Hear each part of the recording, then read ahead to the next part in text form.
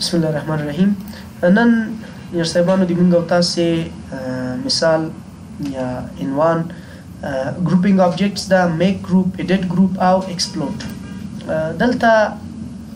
هدف زموږ له دې نه څه شی ده او موږ او تاسې په دې برخه کې څه شی کاروو، نو په دې موضوع باندې غږیږو. زه راځم دلته یوه نمونه خلاصوم تاسو ته.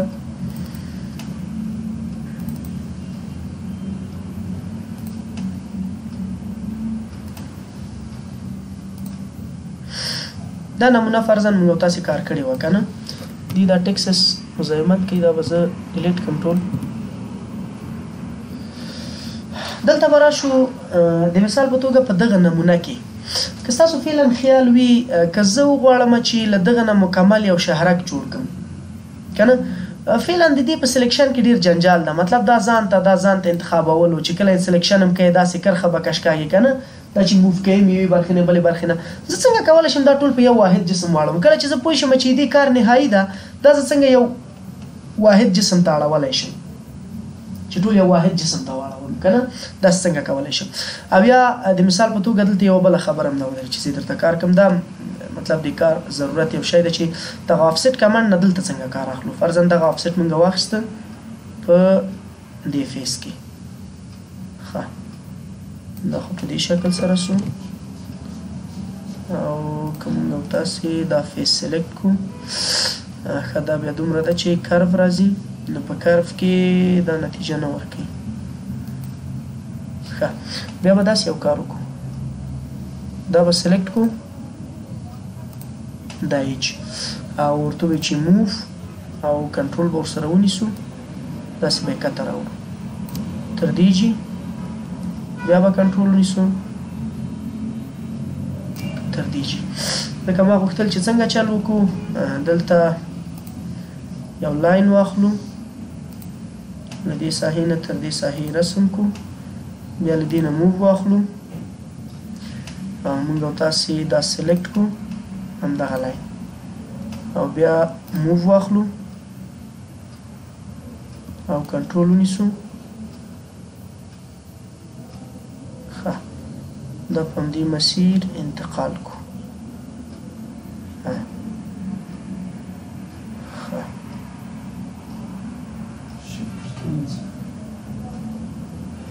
دا په ټاکلي مسیر نه ځي،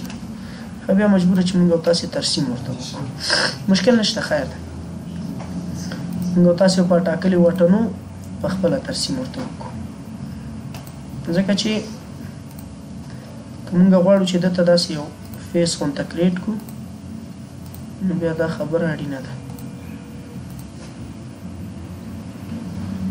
بر صرف همدومره ساحه کې چې دا ښکاري، ښه نو د موږ هم کار ورسره نشته. پنسل پاک رااخلو، ښه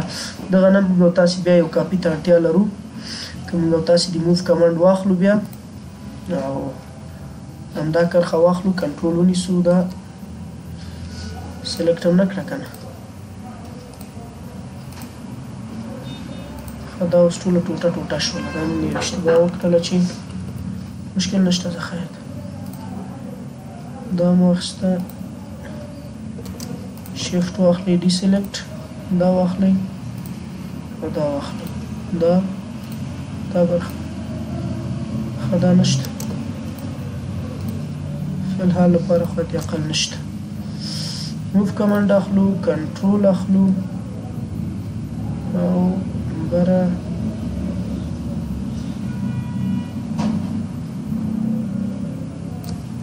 ځای بیا د دې سره سره لاین کمانډ رااخلو، دا باید وصل کړو، دلته هم هذا القیاس. ښه اوس راځو بیا دې ته سلیکشن ته راځو، دا برخه دا برخه دا برخه موف کمانډ اخلو، کنټرول نیسو او یو ځای کته راوړو، بل هغه نه پنسل پاک رااخلو، ورته وایو چې دا برخه هم نه ده پکار، دا نه ده پکار، دا نه ده پکار، ورسره دا برخه او بل دغه نه پشپل راخلو ښه اوس پشپل مونږ ویلو چې په دې ساحه کې کار نه کوي که نه نو تاسې داسې ویلي وو چې په دې ساحه کې مونږ کرف ساحې نه شو کولی چې پوش یا پل وکړو که نه نو نتیجه نه ورکوي هغه ساحه بیا مونږ تاسې کولی شو چې اوس په دې کې همدغسې په حساب د فریم په شکل په نظر کې ونیسو دا ساحه ډیلیټ دا ساحه ډیلیټ دا ساحه ډیلیټ دا ساحه ډیلیټ داسې شي په نظر کې ونیسو صحیح ده اوس راځو دې مسلې ته چې که موږ او تاسې وغواړو چې د دې ټولو نه یوه مجموعه جوړه کړو بیا همدغسې کورونه څنګ په څنګ کړو د یو شهرک په شانتې جوړ کړو نو دا څنګه کولی شو د دې هدف لپاره زه دا ټول سلیکټ کوم رایټ کلیک کوم ورته وایم چې میک ګروپ ګوره دا چې کله زه ګروپ کوم دا مکمل ګروپ شو اوس ګوره کله چې زه راځم په دې دیوال کلیک کوم په دیوال کلیک نه کېږي دا مکمل یو ګروپ شو اوس که زه د دې مثال په توګه له دې نه کاپیانې اخلم داسې صحیح ده نو زه کولی شم په ډېرې راحتۍ ورته وایم چې موف کنټرول ونیسم همدې جینه بس د دې محور په امتداد باندې کاپیانې ترې اخله که نه هر څومره دی چې په کار وي نو په راحتۍ سره موږ دا کار ترسره کولی شو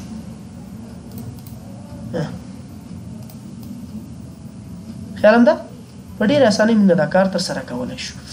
اوس که په دې کې کوبیوه کې موږ او تاسې ایډیټینګ غواړو نو موږ د ګروپ په حالت کې ایډیټ کولی شو څنګه ایډیټ کولی شو همدغه کې زه غواړم کومه برخه لږ څه جګه یا ټیټه کړم نو ته به دې کې ډبل کلیک وکړې نو اوس نور ګوره چې شول غیر فعاله شول صرف دې کې ایډیټینګ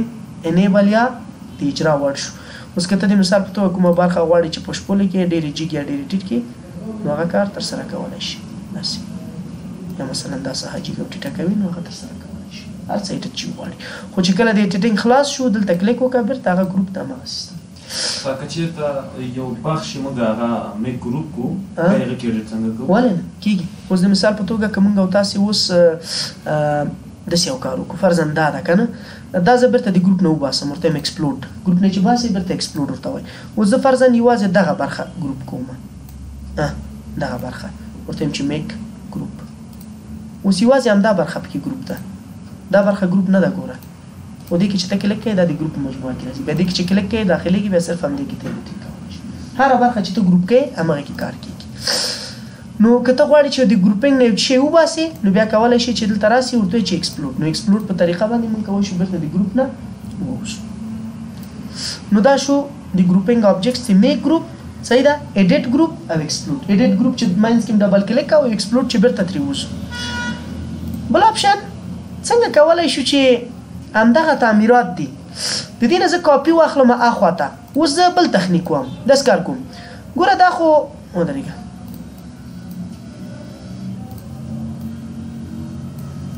میک ګروپ دا خو ټول یو ګروپ ول دا هم ګروپ ده دا هم ګروپ ده دا هم ګروپ ده صحیح ده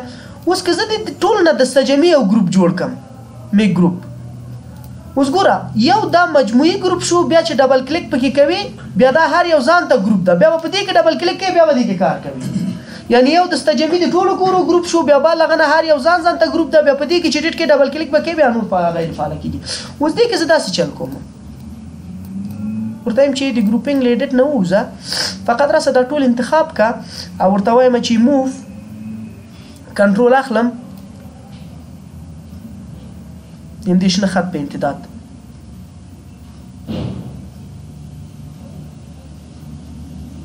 داسې اوس ورته وایم چې دا خو داسې شو لیکن داسې زه نه غواړم چې دا سیستم جوړ کړم زه غواړم داسې اوسي چې دې و مخ هم دې خواته راواړم که ستاسو په یاد وي ما تاسو ته چې سکیل نه موږ د هغه پایس کار اخیستلی شو د شي پایس د میرور پایس کار اخیستلی شو نو ځکه داسې چل وکړم معلومه کړم چې له دې ځینه تر دې ځي څومره مخه ده له دې نه همغومره اخواته سکیل کړم نو دا به څه شي مخامخ یا خوله په خوله شي زه به موو واخلم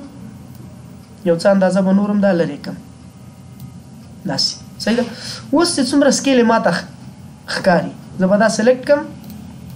او ورته ووایم چې سکیل وګوره کومه خوا سکیل کوم دغه منځنۍ د کومه راواخله او دې خوا ته یې راوباسه خو دومره ده چې اندازه یې باید تا ته معلومه وي خو ما خو اوس بېله اندازې نه وکړه که نه اندازه یې باید درته معلومه وي چې څومره خوا ته ده همغومره دې خوا راواړوي نو دا به څه شي د سکیل کمنډ کار به څه شي اجرا شي وګوره اوس دواړه څه شول مخامخ شو منځ کې سرک کاری که په راحتۍ سره څه کولی شي کارولی شي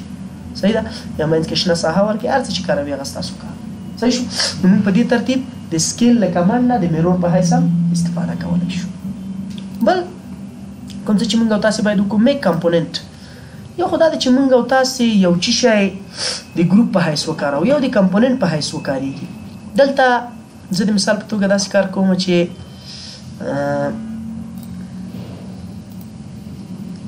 دا ګروپ خو مکمل له منځه وړم او بیا دلته راځم ځکه چې دا بیروبار هم ختم شي. دا یو ځل ایکسپلوډ کوم او بعد له هغه نه بیا په دې کې دا ورسره دا او دا له منځه وړم. اوس په دې کې د مثال په توګه دغه کړکۍ چې کومه ده دا ما جوړه کړه. اوس زه غواړم چې دا کړکۍ ما سره همداسې بای ډیفالټ سیف شي. مثلا دې جایو ته هم زه غواړم د همدې کړکۍ نه کار واخلم. نو زه څنګه چل کوم؟ راځم صرف همدغه کړکۍ سلیکټ کوم.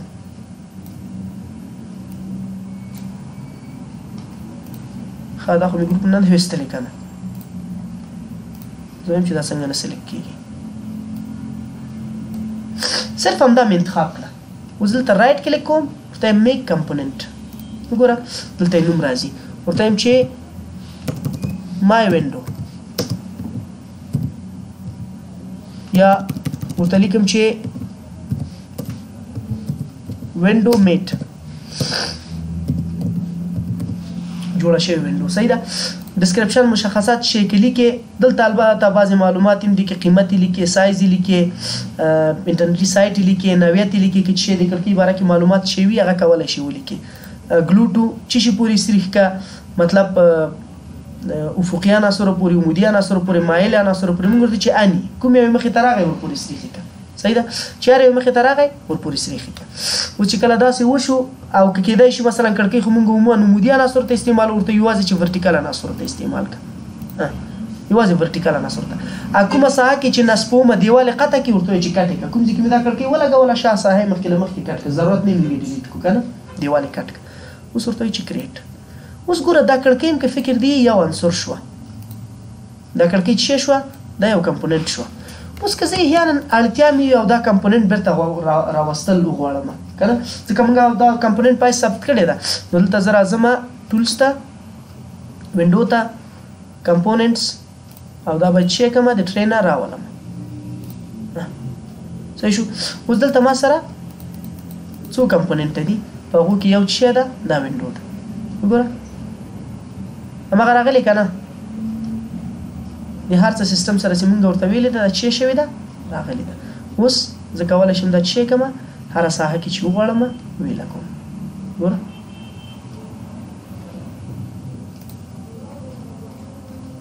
ښه هغه جوړښت کې کاشکې موږ اني انتخاب کړی وای. دې کې اوس اکثرا ناغېړي ښې کار نه کوي. ته چې موف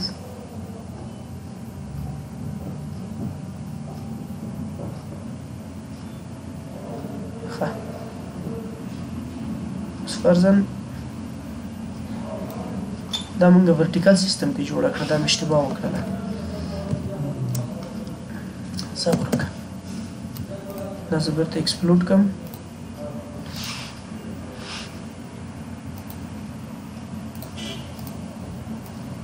دا به سلیکټ کړم.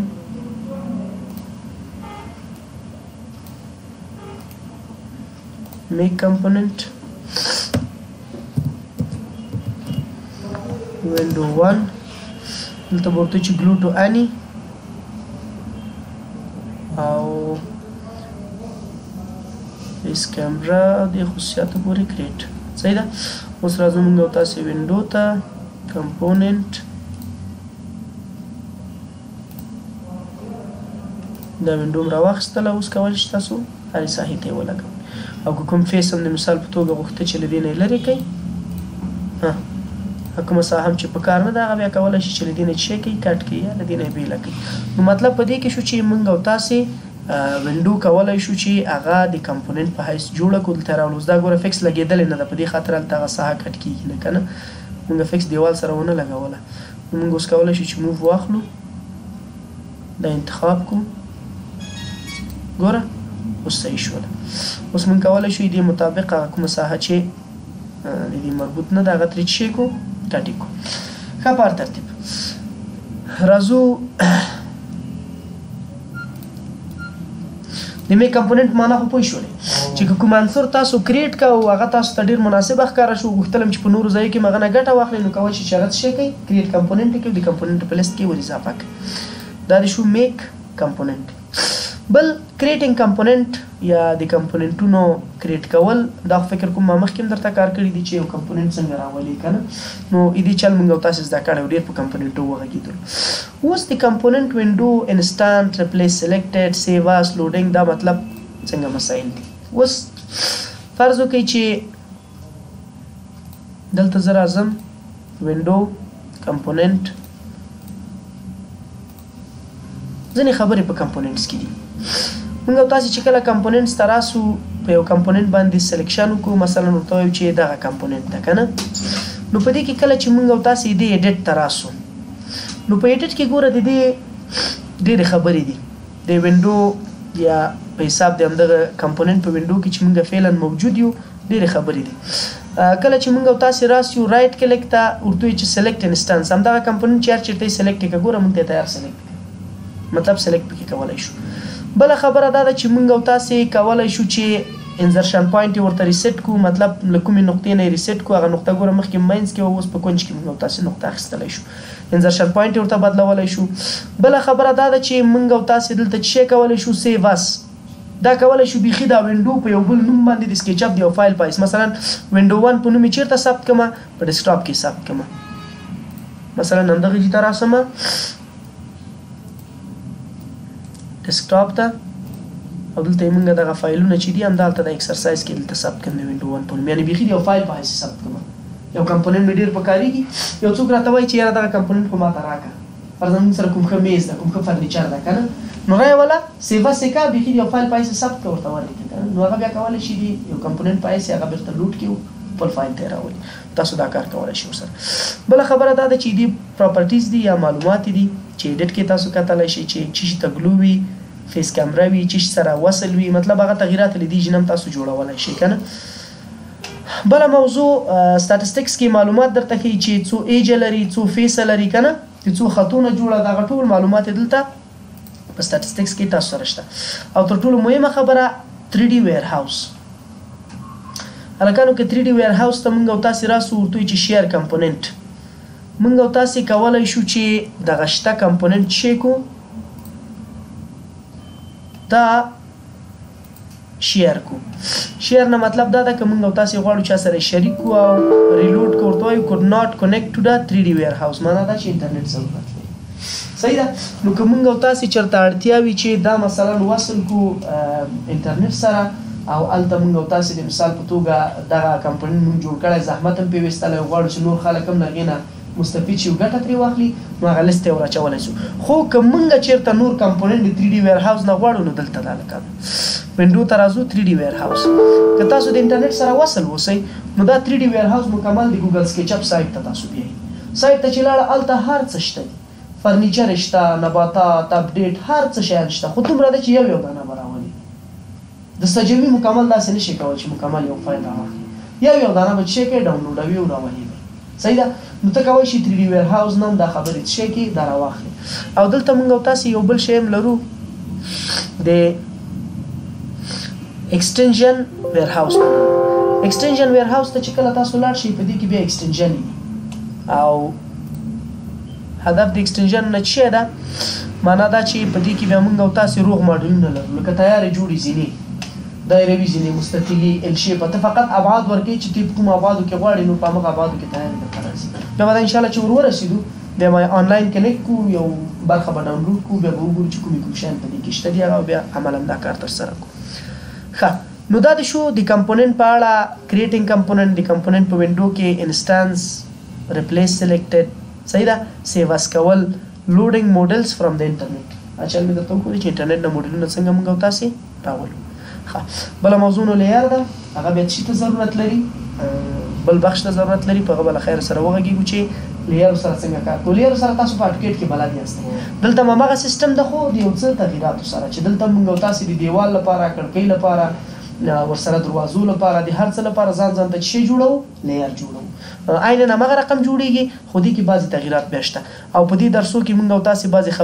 خبرې هم لرو آوټلاینر وینډو د آوټلاینر وینډو ډېره مهمه وینډو ده اوس هم چې کله ګروپونه جوړ کړو ګروپونه او کمپوننټ د دې ټول معلومات په آوټلاینر کې شته آوټلاینر ته ستاسو لاړ شئ څوک په چا پورې وصل ده په کوم ګروپ کې د اتادي کړکۍ خط معلومات پکې شته